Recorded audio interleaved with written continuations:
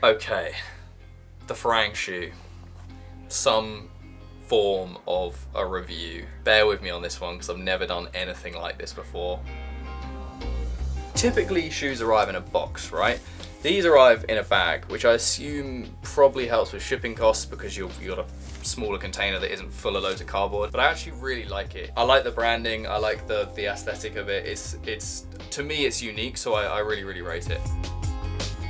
My first impressions of the shoe are that I really like it, but you cannot deny one quite important factor when it comes to this shoe, and that is it looks very similar to this, and I mean very similar. That being said, I don't necessarily think this is a bad thing. This is one of my all-time favorite shoes. For me, it fits my foot perfectly. I just love it for training, and I always said that if I would make a shoe, I would basically take this and make like a Mark II improved version of this. Farang beat me to it.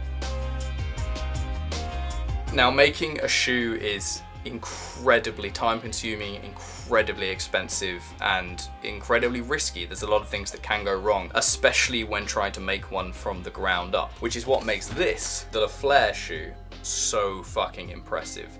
But it shouldn't really discredit from this just because it has a lot of similarities to this, because most people who've made parkour shoes so far have done a very similar thing. So I am going to pull some comparisons between the Farang shoe and this, because this exists and because I can, like, why wouldn't I?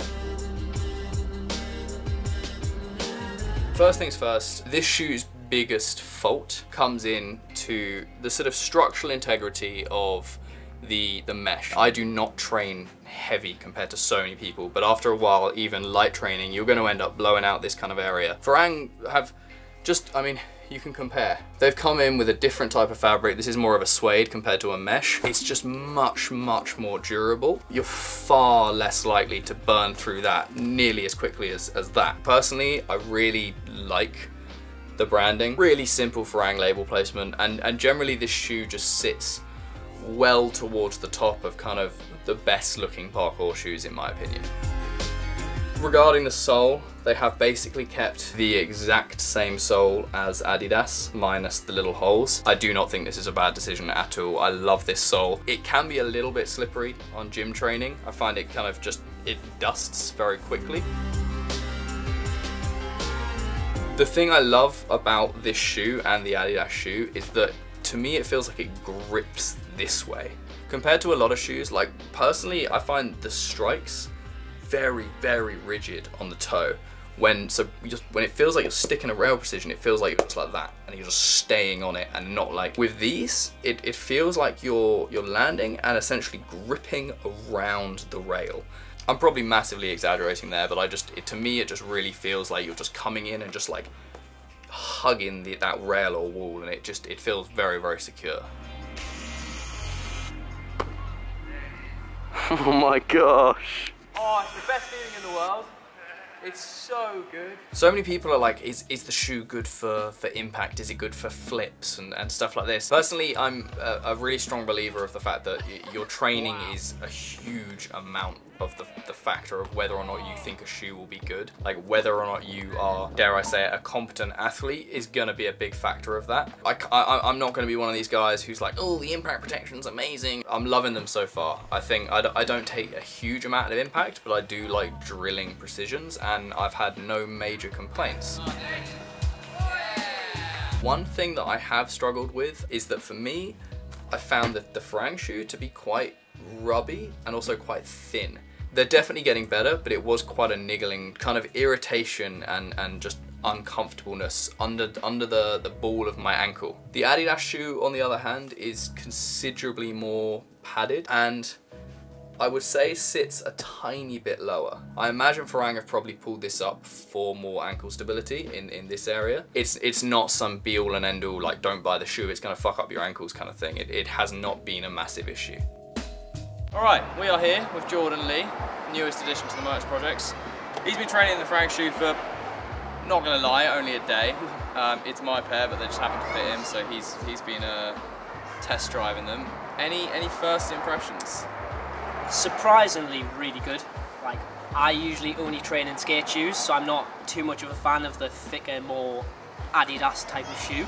But the grip on these, first of all, the grip is excellent. Like the rubber sole, it just everything. Like Dom said earlier, even when you land on walls, it just sounds nice. They're also surprisingly thin. They're not very thick, so you can feel quite a lot of the landing. I think Jordan likes them. Yeah? I think I might have just lost my training shoes. Are you zooming in?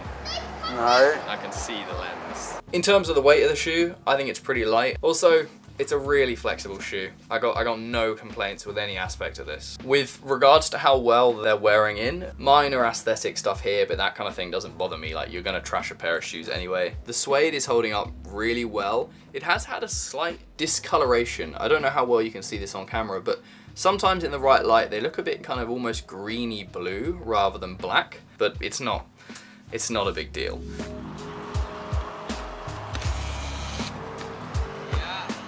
So far the grip is doing all right. Like, it's wearing down, but it's far from being a problem yet. On one of the shoes, the sole is starting to peel away here. It's not an issue yet. It might be soon. It might be in a month's time. The whole sole might peel off, but I'm yet to have any major concerns with this shoe.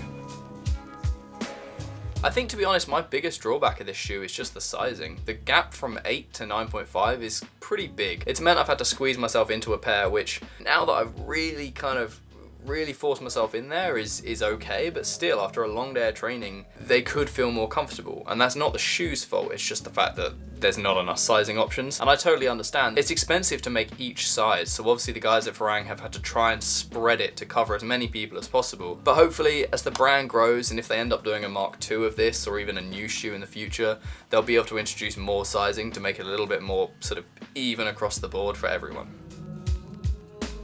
Of course, this is going to be more expensive than the Adidas shoe. It's going to be more expensive than a lot of shoes that maybe perform at a similar level. That being said, I still think you should go from the Farang shoe if you can. I truly believe that we need to be supporting the parkour brands that are making parkour shoes, because we need to be supporting the industry of parkour. It's going to enable more people to make a career off this sport. It's going to enable more progression within the brands and within every aspect of this sport. So if you can afford it, I seriously recommend going out and getting a pair of these. Ready? Yep. All right, thank you very much for watching this video. It's been a little test into shoe reviews. It's something that we want to do more in the future, and we're going to continue to develop. So sorry if this one was a little bit ropey. But anyway, as promised, we have a pair of the Farang Elevates to give away. They're a UK 9.5, US 10, EU 44, so maybe only worth applying if they're definitely going to fit you. But to win them, all you've got to do is share this video on your Instagram story, tag the Motus projects and tag Team Farang, and we will choose a winner within a week and announce it on our story. Get trying. I just ruined your shoes. Yes!